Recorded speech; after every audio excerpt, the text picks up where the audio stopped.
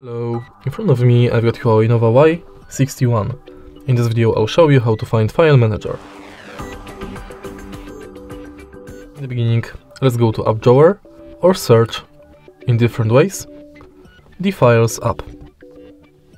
Enter it, allow, and now thanks to Files app you've got access to your recent files divided to different sections. Then you can go to Browse, and in Browse you can check your images, videos, documents, audio, apps and archives. Also you can go to Phone Internal Storage, Network Neighborhood and your recently deleted files. Next you can go to Downloads and receive files and record it. In Me you can check your favorites, save and go to Settings. And that's basically it. If you find this video helpful, please leave a like, comment and subscribe.